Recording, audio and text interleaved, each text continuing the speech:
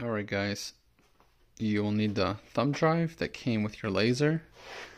So we'll go ahead and plug it in.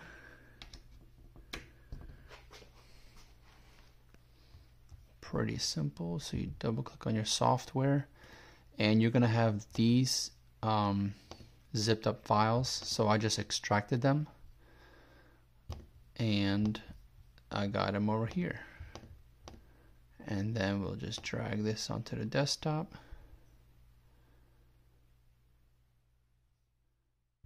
And we're done. So remove the USB, plug in the wire now.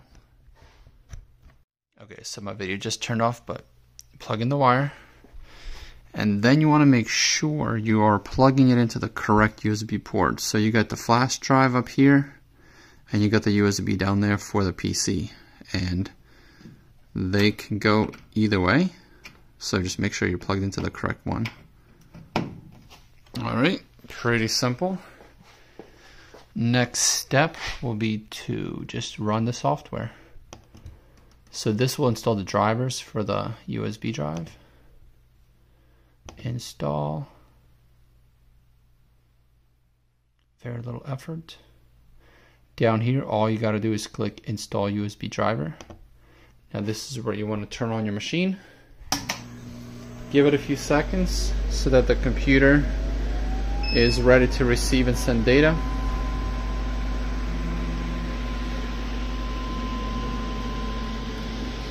And you click OK. You just follow the directions basically, and that was it.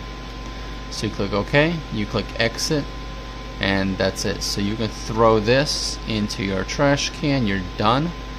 Next step will be to download the lightburn software.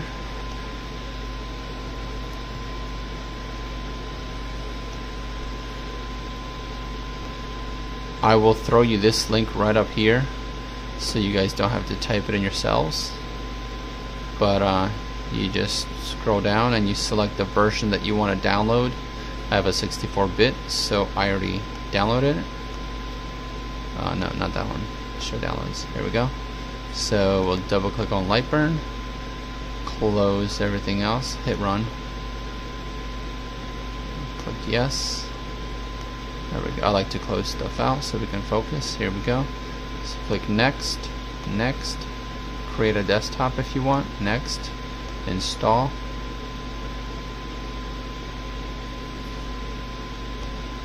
And we'll go ahead and launch it.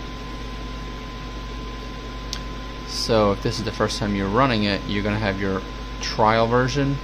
If you have your license key, just paste it right here, click activate, and you're done. In my case, we're just going to continue with the 30-day trial, and you click OK. Now this is where the tricky part is. So as long as you're plugged in and you already got the USB drivers installed, you click Find My Laser, and it will actually pull it from the computer here. So there it is. It took a few seconds, and then you got these two options here. I always install this one, so it works for me. Click Add Device. You can give it a name. I just leave it the way it is. Click OK. Then this is where you select your home. So I chose the top right, so that would be considered the rear.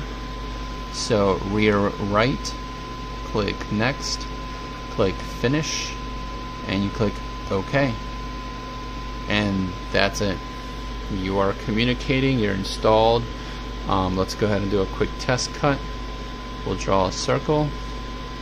So I just happen to have some paper loaded up in there. And we'll do it somewhere like maybe here. And we will select our burning option here. So I don't know, 15% sounds good to me. Click OK. And basically just hit start and it'll cut. So let's go.